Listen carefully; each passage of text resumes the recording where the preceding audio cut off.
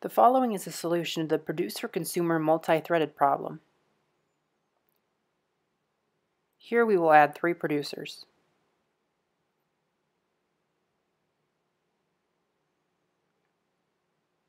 The boxes shown show each producer and the number they produce. The numbers are randomly generated.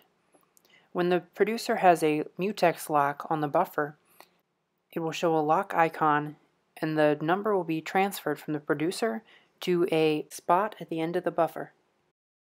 I added delays all throughout this demo to allow the numbers to display on screen long enough for you to view them.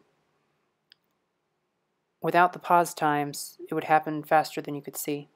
At this point, the buffer is full and the producers will no longer produce. Now you can see we've added some consumers.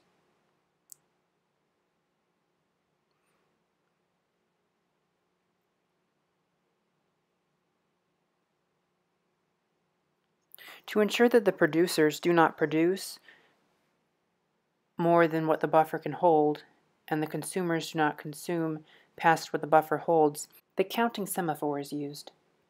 This keeps track of how many items are in the buffer to make sure we don't overfill or take more than there is from it. If the buffer does become full, the producers will stop producing until the consumers consume some of the items in the buffer. Once again, this is a project for the University of Akron in the Operating System Concepts class.